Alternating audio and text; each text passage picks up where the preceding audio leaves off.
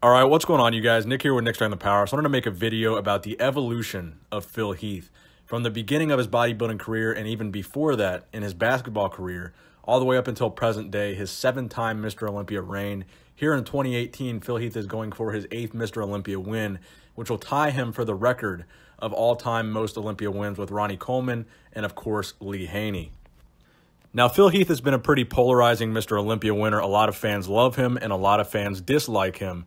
And for that reason, he's created a lot of controversy with some of his Olympia wins, including his most recent win in 2017, where the major criticism levied against him by fans and critics of the sport was the bubble gut issue that he came in with the 2017 Olympia, which was a pretty distended gut and still managing to pull off the win against Big Ramy, who took second. So despite his current standing with the fans and despite the fact he's a polarizing figure in bodybuilding, it cannot be denied that Phil Heath has some of the greatest genetics for the sport of bodybuilding and will go down in history as one of the greatest bodybuilders ever. Regardless of how some fans feel about the more recent Olympia wins of Phil Heath, it's pretty much undeniable that early on in Phil Heath's career, maybe the first 2 or 3 Olympias, he was a very dominant champion and had an almost perfect physique.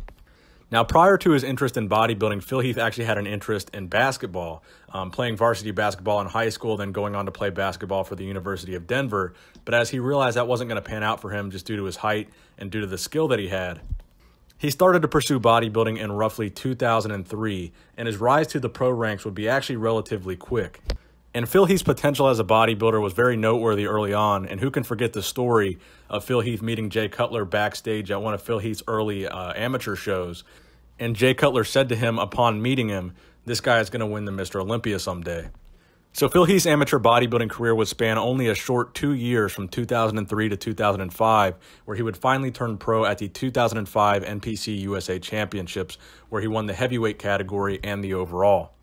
Now, Phil Heath would make his pro debut in 2006 at the Colorado Pro Bodybuilding Show, and this would be an interesting foreshadowing of things to come because this would be the first time that Phil Heath and Kai Greene would share a pro competitive bodybuilding stage, Phil Heath winning the show and Kai Greene not doing nearly as well, placing 13 places behind Phil Heath, coming in at 14th place.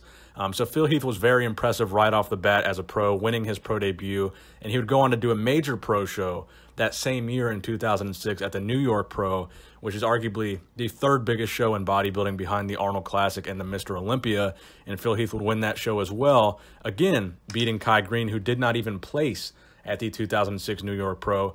So really back then, Phil Heath was extremely dominant. I don't think a lot of people really saw the rivalry coming, which started around 2012 of Phil Heath versus Kai Greene for 1 and 2 at the Olympia, because at this time, Phil Heath was actually miles ahead of Kai Greene, despite the fact that Kai Greene at the time was older than Phil Heath.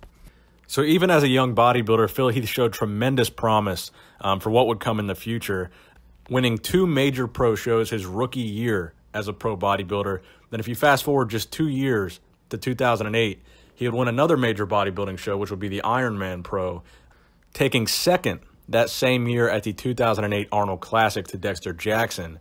Then that same year in 2008, his Mr. Olympia debut, his first Mr. Olympia competition ever, he places top 3 behind Dexter Jackson and Jay Cutler. So talk about making a statement on the Mr. Olympia stage, your first Olympia ever, cracking the top 3. That is a major accomplishment for any bodybuilder. And again, despite the fact that a lot of people dislike Phil Heath today, you cannot argue that Phil Heath is one of the best bodybuilders to ever do it.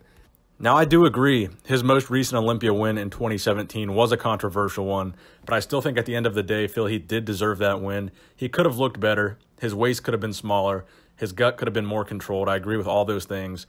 But still, I think at the end of the day, Phil Heath deserved to come out on top of that Olympia. And we will see in 2018 if he will repeat and win that 8th title. Now, I've said this before, and I'll say it again. I think I have just as much reason as anybody to be biased or to dislike Phil Heath. Phil Heath has me blocked on Instagram for whatever reason. I have no idea. I've never really said anything negative about him that I don't think was true. I've mentioned the bubble gut thing before. Obviously, it's something that we can't really deny. It was there. It was certainly an issue, and it certainly was present at the 2017 Olympia. But on many occasions, I've praised Phil Heath and said he was a dominant, just really good Olympia champion.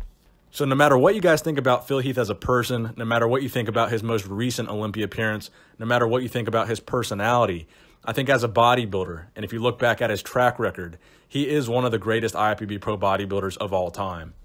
Now, Phil and Kai Greene would go head-to-head again at the 2010 Arnold Classic, and this would be the only time that Phil Heath would be beaten by Kai Greene from this point forward. Now, Kai Greene would beat him at the 2010 Arnold Classic. Phil Heath would take second, and that's an interesting thing to note about Phil Heath's career, is despite the fact that he's competed in the Arnold Classic several times, he has never won an Arnold Classic Ohio title. Now, I was actually at the 2010 Arnold Classic in Columbus, Ohio, and I remember watching Phil Heath and Kai Greene go head-to-head, and Phil Heath actually did look very impressive at that show, and I think he really did push Kai Greene.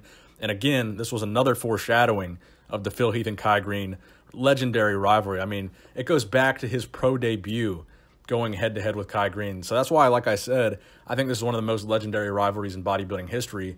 All the way back in 2006, all the way up until now, 2018, people are still talking about the rivalry between Phil Heath and Kai Greene.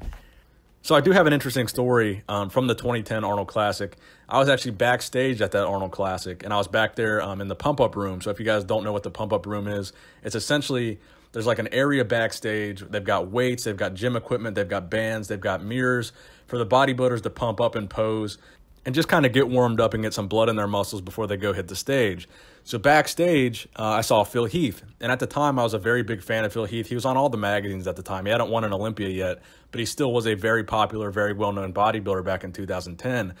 So I saw Phil Heath go to the other area backstage. It was like a little bathroom backstage. So I went in after him. I used the urinal next to him. He was taking a piss. I used the urinal next to him. And then as he was walking out of the bathroom, I said, "Can I get a picture with you?" And I remember it being extremely awkward because he had his headphones in. You know, he was kind of getting in the zone for the competition. And I was just a 15, 16-year-old kid, you know, fanboying over Phil Heath in the bathroom. So at the time, I didn't realize how awkward that really was. But looking back, I'm like, man, what was I thinking? I mean, that's got to be kind of weird for a bodybuilder. Probably one of the weirdest places a bodybuilder has been asked for a picture with a fan. So I'm sure Phil Heath probably remembers that incident. He probably just doesn't know that it was me. But that same year in 2010, Kai Greene wouldn't be so lucky against Phil Heath, and Phil Heath would take second at the Olympia. Jay Cutler would win that Olympia. Then 2011, Phil Heath would win his first Olympia, and the rest would be history, winning every Olympia since then up until 2017, making him the current Mr. Olympia champion and 7-time Mr. Olympia, tying him with Arnold Schwarzenegger.